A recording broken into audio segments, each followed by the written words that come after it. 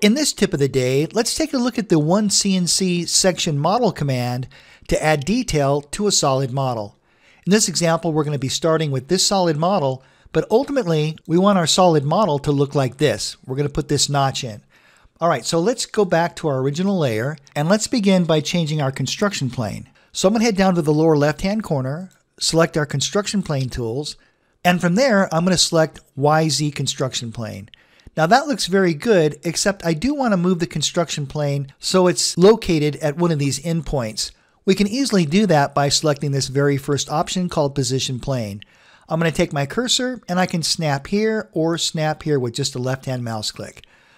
Very good. Now with that done, we can close our construction plane tools. Now let's take a look at the section model command. We're going to head down to the lower left-hand corner again. This time we're going to select Section Model. All right, now at this point, we can section our model just by moving this cursor back and forth.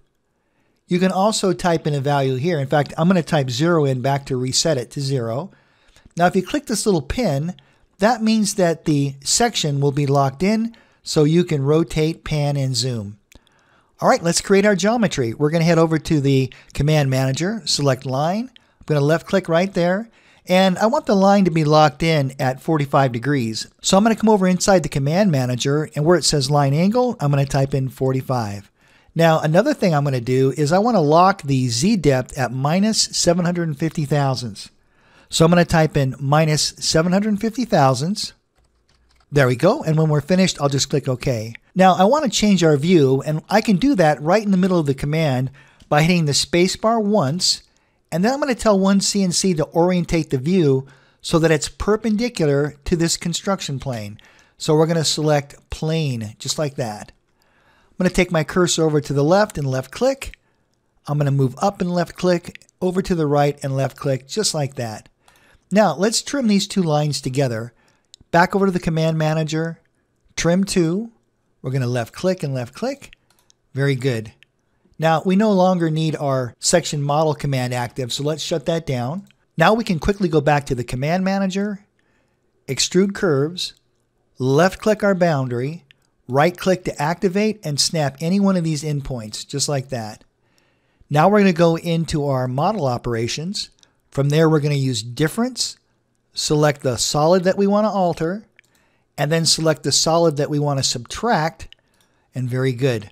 Now, we no longer need that purple geometry, so let's select by color, hit the delete key on the keyboard, and while we're at it, why don't we change our construction plane back to our default XY plane.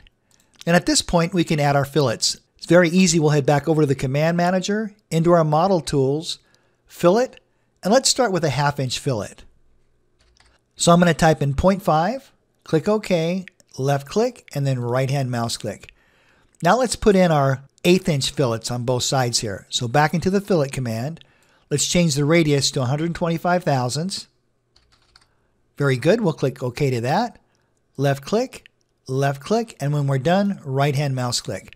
And there we go. There's a great example of using the OneCNC section model command to add details to our solid model. That's it for this tip of the day. Thank you so much for watching, and I look forward to seeing you in the next video.